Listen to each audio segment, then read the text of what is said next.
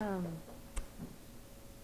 Hello, what time is it right now? It's 12, so good afternoon, everybody. I'm like thinking of time right now. Hopefully everybody is safe after the storm yesterday, and hopefully I'm happy that all of you were able to make it here today safely. Thank you so much for the introduction and for the invitation today. So my name is Marissa OCampo, and I am the Dallas Engagement Specialist for the ACLU of Texas. Although as Mara recently mentioned, I also work for the ACLU of Wisconsin. The ACLU is a national organization. Does anybody know what the ACLU stands for? Yeah. Exactly, American Civil Liberties Union. And does anybody know how old we are?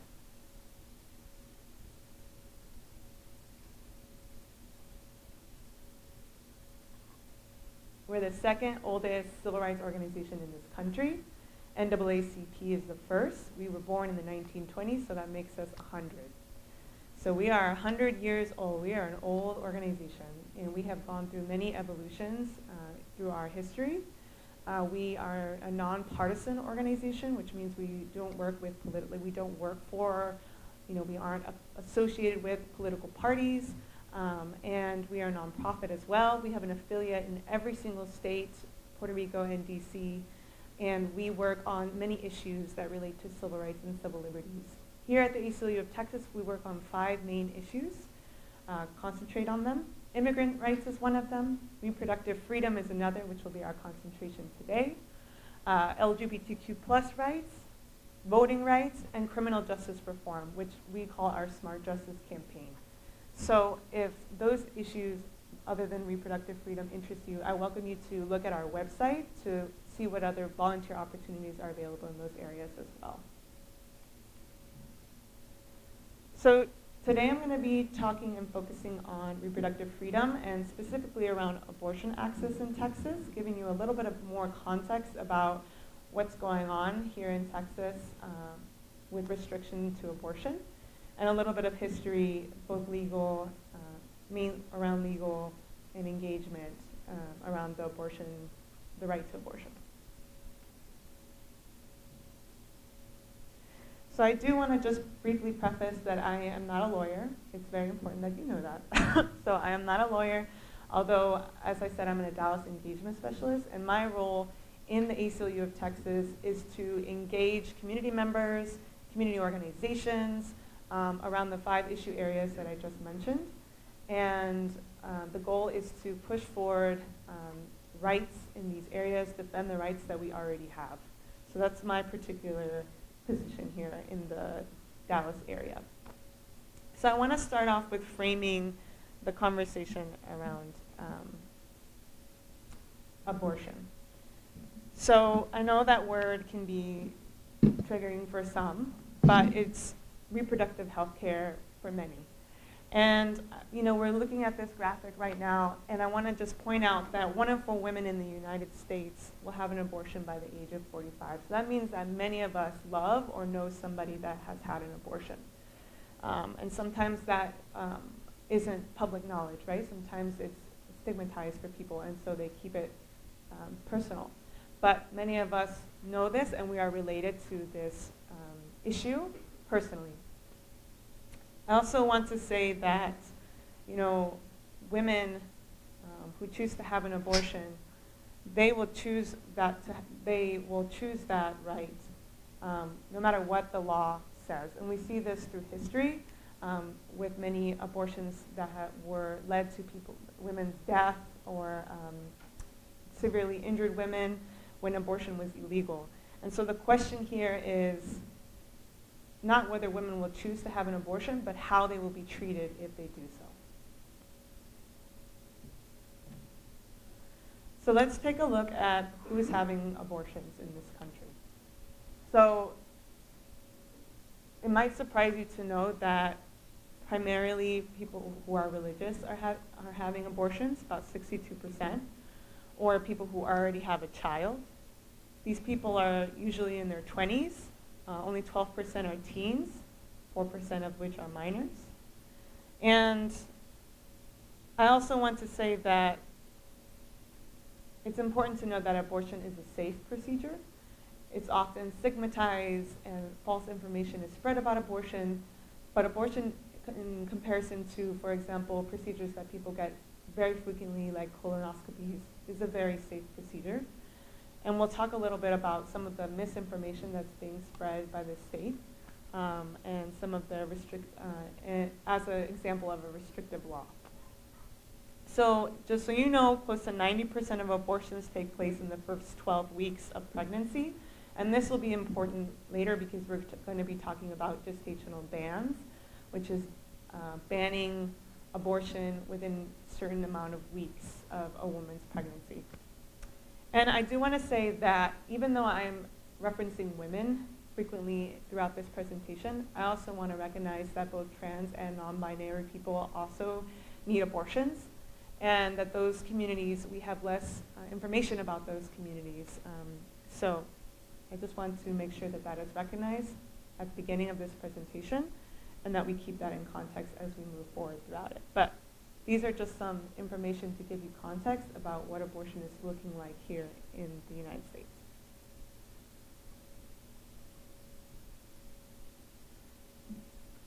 So let's talk about abortion in terms of the legal context of it. So I'm sure, who here, raise of hands, has heard of Roe versus Wade? Yeah, almost everybody, right? So this is the court case, happened in 1973, that gave people the access to abortion, the legal right to abortion. But there's another case that happened soon after called Planned Parenthood versus Casey that happened in 1992. And what this did was it created the undue burden standard that courts use to analyze state restrictions on abortion. So once this case went through the courts, once the undue burden standard was created, you start seeing a lot of restrictive laws start being passed, around 400 laws passed in states around the country. So many more laws are being passed, and the question now is, what is an undue burden? How are we going to prove that these laws are an undue burden to abortion? Well, another case went to the Supreme Court. It was called Whole Women's Health right here in Texas. Possibly you've heard of that as well. And this case considered two restrictions that were passed. And what they were was that they required that the first regulation required that abortion providers have admitting privileges at a local hospital, right? And the second required that abortion facilities meet the same standards as ambulatory surgical centers. So you may have heard that these two restrictions caused the closing of many clinics here in Texas. So we started off with around 41 clinics, and now we have 20. So just to show you how these types of restrictive laws can lead to serious consequences for access to reproductive health.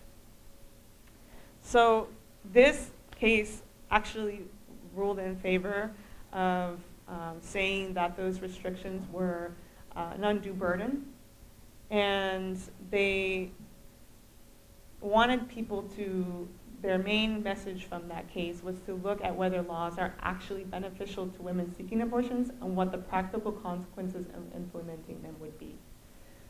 But it's important to know that those restrictions caused clinics to close, over half of the clinics that we had in the state.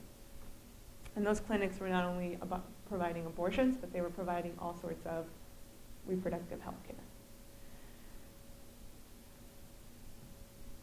And that happened in 2016. So we're going to go over types of abortion restrictions. All right? So this might be new to some of you. You may have heard some of the restrictions happening here in Texas or across the country. And I'm going to give you some names and labels to understand them better. So there are many.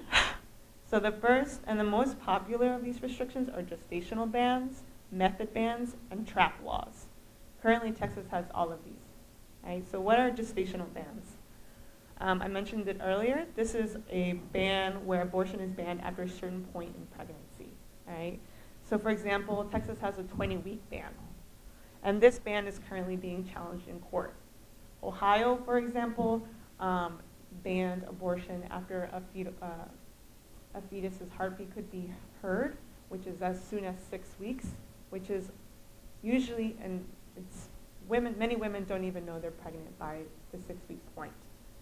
So as you can see, there's a gestational ban is a ban on the amount of time that you can be pregnant before you decide to have an abortion.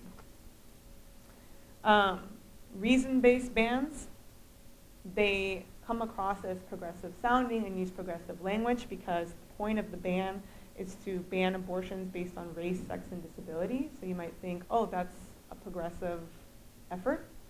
But the true purpose of a ban is to create harder access to abortion and to ban abortion.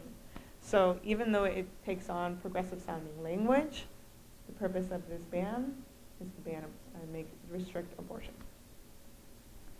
Method bans are bans on specific ways to conduct abortions. And we'll talk about that a little bit in depth in the next slide. Funding bans, you may have heard some commotion around this. The Hyde Amendment was passed by Congress, and this forbids the use of federal funds for abortion except in cases of life endangerment, rape, or incest. So it's funding bans are exactly what they sound like. It restricts funding for abortion access. Another example of that is here in Texas, for example, Planned Parenthood and Title X funds, losing those Title X funds for a national family planning program, for abortion access, and also the loss of abortion and Medicaid.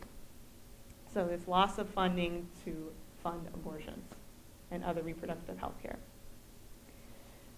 TRAP laws stand for Targeted Regulation of Abortion Providers. And these are the laws that I previously mentioned in the Whole Woman's Health case with regulating abortion clinics and abortion providers and the consequences that come from that. So once again, it stands for Targeted Regulation of Abortion Providers. And we'll give another example of that in the next slide. Judicial bypass laws. Has anyone here heard of Jane's due process? Awesome, so we have a couple people who heard of it. So judicial bypass laws is specifically targeted towards teens and minors who want to seek an abortion. They have to get approval from their parents. Now, you might hear that and think, that is a tremendous amount of stress for that young teen, right? And you're exactly right. So it is a burden that is put onto that teen. I mean, it's already difficult enough with making that decision for yourself, that healthcare decision. But then it also puts the onus, well, it puts the decision of a medical decision, a healthcare decision in a courtroom. And so what that teen has to go through is, if they do not want to get permission from their parents, they have to go into a courtroom and get a judicial bypass from a judge. So those are what judicial bypass laws are. And Jane's Due Process is an organization that helps teens access those courts, helps them get those judicial bypass laws, judicial bypasses, excuse me. So that's what a judicial bypass law is. It's targeted towards minors. Trigger laws, we'll talk more about the movement here in Texas and other places in the country for sanctuary cities for the unborn. But trigger laws are essentially laws as soon as Roe versus Wade is overturned or abortion is banned, they will go into effect. So that's what trigger laws are. They're waiting for Roe versus Wade to be overturned to go into effect.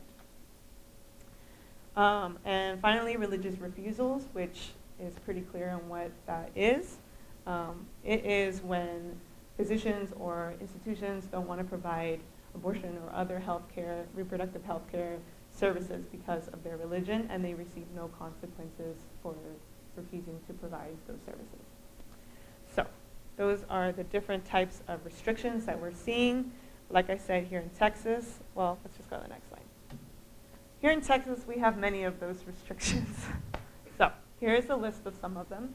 Like I said, the 20-week ban, which is a gestational ban, currently being challenged in court. Dilation and evacuation ban, which is a method ban. And that one also is being challenged in litigation. And it's important to know that dilation and evacuation, or D&E, is by far the most common and safest method to perform a second trimester abortion, right? So even though it's a method ban, because they're banning a way to do abortion, it's also a gestational ban in disguise, because that is the most safest way to conduct an abortion in the second trimester, and so they're basically saying you cannot have an abortion in the second trimester, right? So it's a little bit of both. Woo! Sorry. Trying to wake everybody up today. All right, so we may have heard of the sonogram or the 24-hour waiting period after counseling. And another trap law similar to the regulations and restrictions we heard about in the whole women's health case, and this one might shock some of you, is that the state requires that providers distribute a pamphlet containing medically inaccurate and misleading information about abortion. And there's a study done out of Rutgers University that found almost half of the statements in the pamphlet about first trimester abortions were false or misleading. And that's when about 90% of abortions happen, is in the first trimester. And so people are receiving misleading and false information about abortions from their providers. So that is a law that currently exists right now. In addition, it's important just to recognize that even though these restrictions are happening, it's important to know that it's making abortion harder and harder for people to access, especially low-income people, especially in the counties where there are no abortion clinics or reproductive health clinics and services. There are over 200 counties here in Texas that fit in that description.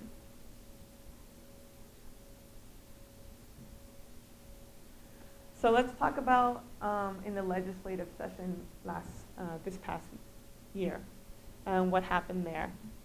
So it can kind of be described in two different categories: anti-women's health and pro-women's health. So in anti-women's health, we saw 3 bills pass that were further restrictions on abortion. SB 22 restricts local government from partnering with abortion providers or their affiliates. Right? So this might sound like, oh, but what's the big deal about that? Right? Well, it further reduces and restricts people's access to reproductive health care. An example of this would be in the Valley, in the Rio Grande Valley here in Texas. Planned Parenthood partnered with different towns.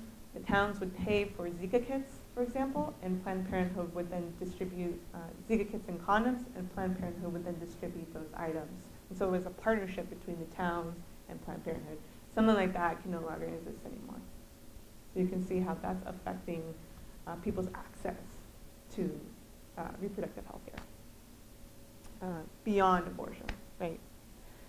SB 24 is the second one up there, and this one is phrased as women's right to know law. So I just mentioned about those pamphlets and the inaccurate information that's conveyed through them. Well, this, one of which, for example, is that abortion increases your likelihood of breast cancer. False information that's being propagated. And it makes it harder for doctors because they have to give this false information now multiple times. So that's what this new Senate bill does. They have to give that information multiple times now. And HB 16, which is called the Live Infants Protection Act. This one has a very interesting narrative to it, because what it does is it criminalizes doctors and subjects them to extra layer of scrutiny from an attorney general if an infant is born after an abortion, alive. Okay, so you might think like, yeah, that sounds like a good idea, but it's important to know that once we started taking statistics on whether infants were born after abortions alive in 2013, and not a single infant has been born alive since we started taking statistics on this. So it's important to know the context of that, and to know that this particular House bill is trying to create a narrative that there are infants being born alive after abortions. Beyond that, it subjects doctors to criminal penalties and it created an anonymous hotline. So anybody can call this hotline and put information out on a doctor, for example, and that doctor is then subject to investigation. So you can imagine how that can create more barriers for providers who are willing to provide those services, and now they have all of this extra worry and stress about possibly being put on an investigation for an anonymous tip. So those are some of the anti-women's health legislation that we saw this past year. Some of the pro-women's health that we were able to pass. We had a lot of gains for women in jails and prisons. So you may not know that there are pregnant women in prisons and jails, but they definitely are. And these women were being treated pretty horribly during their state of pregnancy. And so House Bill 1651, House Bill 2701, and House Bill 2169, those all fall under the first category.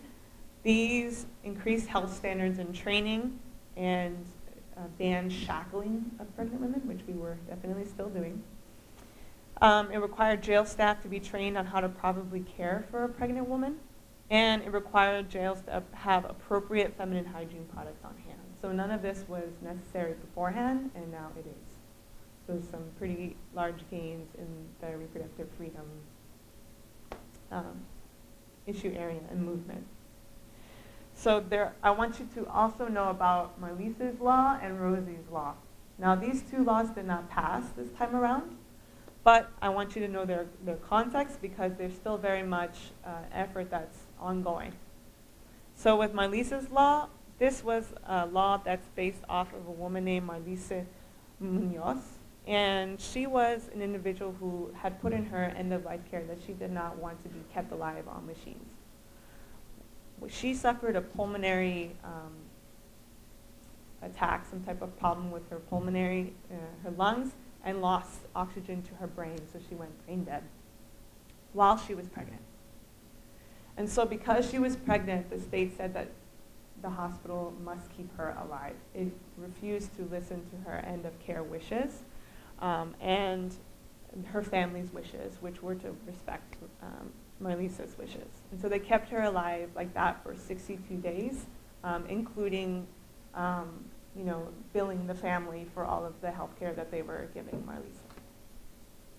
So finally, the family was able to get a court order to respect Marissa's wishes, and they were able to do that. But this law would make the state respect women's wishes, people's wishes, for their end-of-life care, regardless of whether they're pregnant or not. So that's Marissa's law. It did not pass this time around. Rosie's law is about abortion funding, and it's based off a woman named Rosaura Rosie Jimenez, who died seeking an abortion in the Rio Grande Valley due to the Hyde Amendment. And the Hyde Amendment, we mentioned it before, was the taking away of federal funds to fund abortion, except for those 3 instances, right? So she died trying to seek an abortion. And so this particular law would provide abortion coverage for low-income Texas families enrolled in Medicaid. Right? So that's what this one would do, and that one hasn't passed yet either.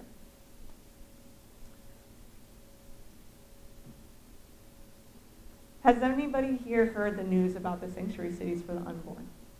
Yeah. Anybody else? What about if I said Wascom, and maybe you saw that picture of all the older men sitting around the table because they're all like older white men who all voted to ban abortion. Did anyone see that? Yeah, that picture was pretty, it was shared pretty widely. And so Wascom was the first. And essentially what this movement or this effort is to ban abortion at the local level, at the municipal level. And more than just what you might perceive as an abortion, they're also considering emergency contraception such as Plan B as an abortion. So that is banned as well. So on top of that, they are, trying to ban information, just talking about abortion, providing information about abortion as something that to be criminalized as well. And so you can see that these types of bans are very criminalize many things around abortion, stuff that you might not even consider as an abortion. And it started to spread to other municipalities. So we're starting to see it in Wascom, Gilmer, Naples, Joaquin, Tenaha, Omaha also recently. These are all places in Texas. Omaha also recently passed an ordinance and then changed it to a resolution. Mineral Wells, which is a little bit past Fort Worth, maybe some of y'all have been to Mineral Wells, was also thinking about passing a ordinance to ban abortion, and there was a big public outcry against it, and the city council was not able to pass it. So this can be considered as like a trigger law, because the bans will go into effect if Roe versus Wade is overturned. Right? So that's what we're kind of seeing, and they're using. You probably have heard of sanctuary cities before, but in what context? Immigration, exactly. And so that's usually seen as like a progressive movement, and so you can see a co-opting or usage of progressive language in a cause that's trying to take away rights from people and reproductive health care. So this happens quite frequently.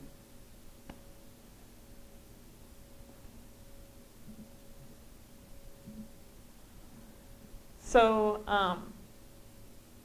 what can you do about it? Well, actually, so I brought a sign-up sheet today because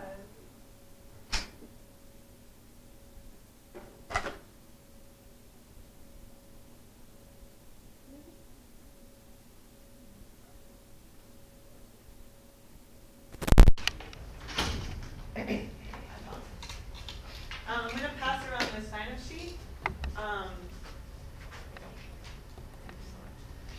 So you might have seen some of the activism that's been happening around reproductive health care here in Texas. And as we just went through this whole presentation, there are so many different attacks on the access to reproductive health care, not only federally, but also statewide and locally. And so the ACLU of Texas here in Dallas, as well as other cities in the state, are part of a coalition called Repro Power. You can find a website online, Repro Power Dallas. So as part of this coalition, and the coalition is formed of other repro health organizations, as well as the ACLU of Texas, and our aim is going to be to grow access and rights in the repro healthcare, reproductive freedom. So in that sense, we are planning to start ramping up local efforts.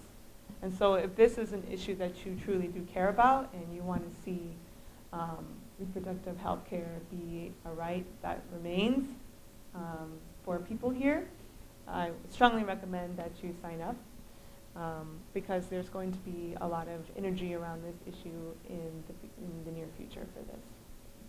Also, it's an opportunity to engage in our legislative work in the future. I also want to briefly mention that we, the ACLU of Texas, host a Reproductive Freedom in Action Conference, or RFIA, and we hold it every year. This year it'll be in spring of 2020, or probably in March on a weekend, so on a Saturday. And we don't have the exact date yet, but we're pinning it down. And this is a conference where mainly graduate students and young professionals attend, and they are educated and informed on how to be reproductive freedom advocates in their respective fields. So some of them come from law, some of them come from healthcare, and they have an opportunity to meet each other and meet other reproductive freedom advocates from the ACLU of Texas and other partnering organizations. So it is a great opportunity to really get more informed. This presentation times 100. Get really more informed, and a really fun way to meet other people that care about this issue. So if you're interested in that, I also recommend signing up. Here's some more pictures from it. Some of my colleagues. There's a lot of workshops that you can choose throughout that day, and some efforts that you can actually take, like some actions that you can take that day as well. So that's my presentation. Thank you so much for inviting me today. This is my contact information, my email up there. So if you are interested and have a question that you don't get to ask today, please feel free to email it to me, okay? But yeah, I'm gonna open it up to question Q&A. Yeah, thank you so much.